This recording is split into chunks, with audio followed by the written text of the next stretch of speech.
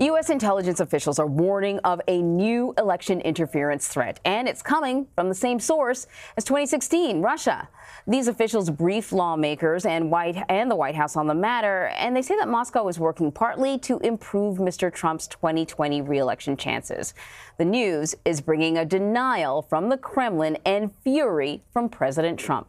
Paula Reid is at the White House. All right, Paula, let's get into this. What are your sources telling you about the White House's reaction to these briefings, which are, briefings that are mandated? They have to happen by law, as I understand them. Good morning, Anne-Marie. Well, I've learned that the president was furious that McGuire allowed one of his subordinates to give a briefing to House lawmakers, suggesting that they had intelligence showing that Russia favors President Trump in 2020. The president is concerned that that information could be weaponized against him in the general election. And now both sides are predictably playing politics. Democrats, they're demanding more hearings, while Republicans are questioning the underlying evidence. With your help this November, we are going to defeat the radical Democrats. At a campaign rally in Colorado, President Trump ignored reports that Russia was trying to help him get reelected.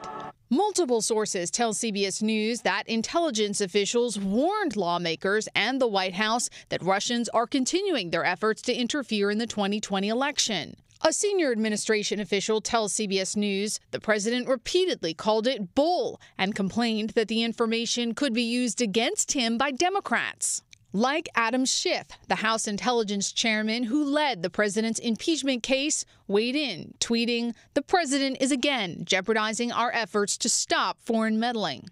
But Republican officials challenged the depth, credibility, and scope of the evidence. Everybody was talking about how the new thing is, they're back to Russia again. Nobody's going to believe this garbage. Echoing the same attacks President Trump has launched for 2 years. Russia nonsense. All scams. President Trump has repeatedly challenged his own intelligence officials and instead sided with Russia. I have President Putin. He just said it's not Russia. I will say this. I don't see any reason why it would be. Just this month, his own FBI director, Christopher Wray, warned Russia is still intent on interfering in U.S. elections. We certainly are seeing and have never stopped seeing, really, since 2016, efforts to engage in malign foreign influence by the Russians. CBS News has learned the president was furious that his acting director of intelligence, Joseph McGuire, allowed the briefing without Mr. Trump's knowledge. On Wednesday, the president announced McGuire would be replaced with U.S. Ambassador to Germany, Richard Grenell.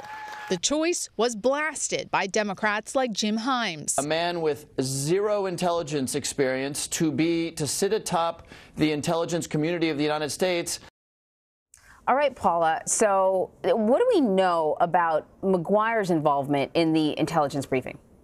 Well, we know that this was conducted by one of his subordinates, and the president is frustrated that he would allow one of his subordinates to go and brief House lawmakers on something like this without first seeking the president's permission. Now, we know that is not a requirement. He does not necessarily need to tip the president to everything that House lawmakers have been briefed on, but that's really the crux of the president's frustration. He clearly wants someone in that role who he believes is loyal to him and will ultimately protect him, even though none of that is in the official job description.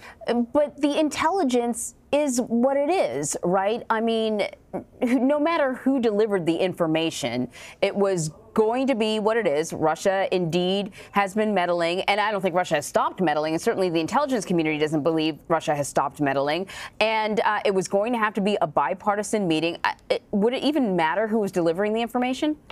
Well, it does matter who is delivering the information, and it's important what information was conveyed. We're learning this morning that what was presented to lawmakers were some conclusions based off the intelligence, but not the actual intelligence itself. And we've learned that while Republicans are trying to insist there was bipartisan pushback on the intelligence, it's actually that there was bipartisan agreement that some of these lawmakers wanted to see the underlying intelligence to assess and maybe make their own conclusions. Interesting. So my next question was going to be, where do we go from here? What happens next with this information? And I guess you just sort of talked a little bit about it. They're going to dig a little deeper.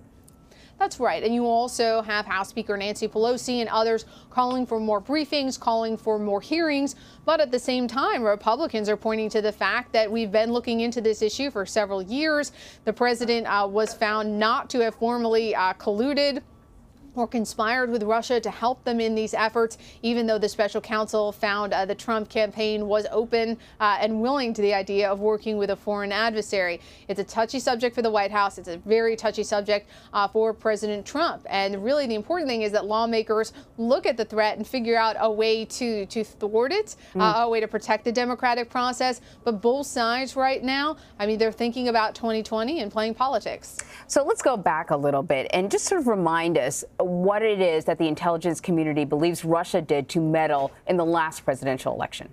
That's right. Well, the intelligence community believes Russia conducted a widespread campaign, different fronts. They had troll farms trying to pump out negative stories about Hillary Clinton, trying to bolster President Trump. They argue that there was an effort to really sow discord in the U.S. So they created fake events, fake Facebook groups on really divisive issues here in the U.S. Guns, race, vaccines, anything to divide, sow chaos. Really, as I understand it, and speaking with intelligence officials, the core at the core of this mission is the desire to sow doubts about democracy, so that it doesn't look very good by comparison. And it wasn't necessarily that Russia loves Donald Trump and thinks he was great. They were trying to sow doubts about the outcome of the election, so doubts about the stability and reliability of the democratic process. That was ultimately Russia's goal in 2016. I'll leave it to your viewers to decide whether or not they succeeded. So Attorney General William Barr, FBI Director Christopher Wray, and others actually penned an op-ed in USA Today on Wednesday warning of foreign interference in the upcoming presidential election. Is there a sense that the White House is taking this threat seriously? So the White House has not been very forthcoming about its efforts to protect our elections. I've asked the president about this during Chopper Talk. He says, look, like we're working on some things. He also repeats the talking point that a lot of folks here in D.C. repeat, which is that our actual voting infrastructure is very difficult to hack because a lot of people vote with a paper and a pencil. You can't really hack that, right? But there are these larger campaigns which are conducted in great part on social media, pumping out disinformation, trying to sow doubt, confuse people, undermine the democratic process. That is very difficult to combat, and there does not appear to be any sort of coherent bipartisan plan to push back against these efforts. And it's not just Russia, of course. Other foreign adversaries have learned and seen what Russia did and are trying to do similar things. Before I let you go, got to ask you about Roger Stone and his sentencing. He got far less than what the initial sentencing guideline had suggested before the whole kerfuffle about the Justice Department intervening. I'm wondering how the president is reacting to the news. So far, the president has not promised that he will pardon Stone, but it was just a few hours after the sentencing that the president weighed in, and he once again went through his litany of complaints about that case, attacking the judge, attacking the sentencing, attacking the jury. And the president said he would like to see Stone exonerated through the formal appeals process, though it seems unlikely, based on the strength of the evidence that was presented in this trial, that would actually happen. And the president left open still the possibility that he could pardon his longtime friend. All right, Paula, thank you so much.